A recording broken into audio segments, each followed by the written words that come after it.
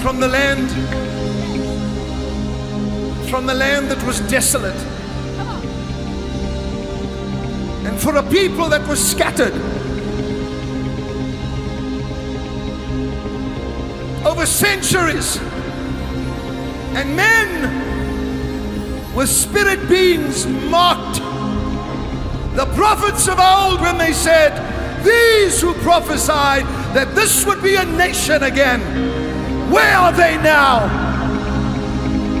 Tormentors and principalities joining their hearts with human beings who said, it is the end, this Christ will never return. Look at the mockery that God has displayed upon Israel. Ha!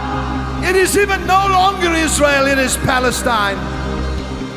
From the Philistines, that we may insult them. But God said, my day came when from all the ends of the earth, within one day, within 1 hour, my nation sprung forth.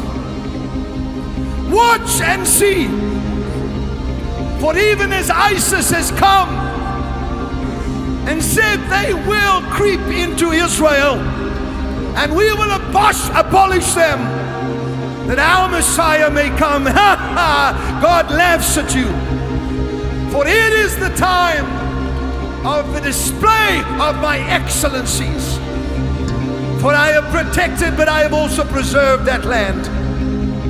And it is soon to come, where not from Islam and not from Christianity nor Buddhism, that there shall arise one that is wicked, but from amongst their own. Yes, from amongst the Jewish people shall arise a wicked deceiver. And they shall say, this is the one who we must believe, but he is not. For look, they have looked to the Roman Catholic Church. They have looked and said, Babylon, Islam. But God says today, watch, for the time is closer than you realize. Watch the budding and the blossoming.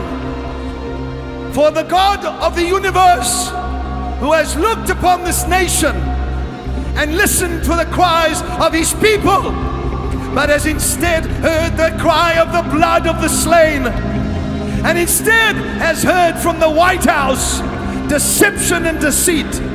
God says, I will expose them in this year. And once again, I will show you who I am in America, in Europe, in China. Yes, in China, says the Lord. And then my glory will erupt and slay the wicked with one lash of my tongue, says the Lord.